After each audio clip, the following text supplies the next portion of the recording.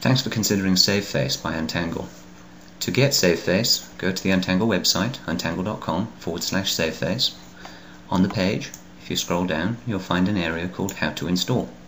It's as simple as getting hold of this bookmark and dragging it up to your bookmark toolbar. Let go, and then simply open a new tab, go to Facebook,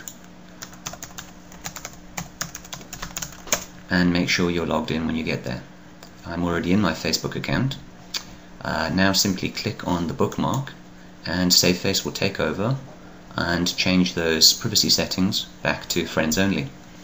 It's going through step by step, looking at personal information, changing that for photograph albums. Thereafter it will go into your personal settings, change things like comments for friends, posts by you, birthdays and the like.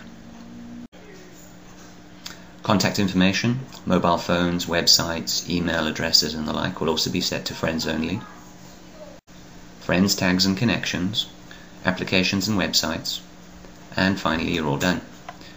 Simply close the page, and to make sure it's worked and give yourself reassurance that you have got control over your privacy, go to the privacy settings.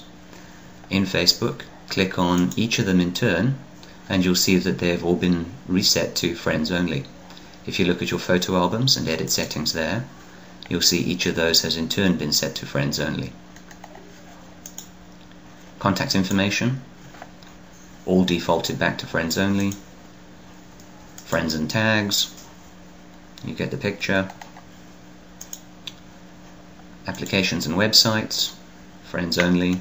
And here we've even changed the settings to ensure that your information isn't automatically submitted to partners of Facebook such as Pandora and Yelp, by making sure we've unchecked the opt-in process there as well.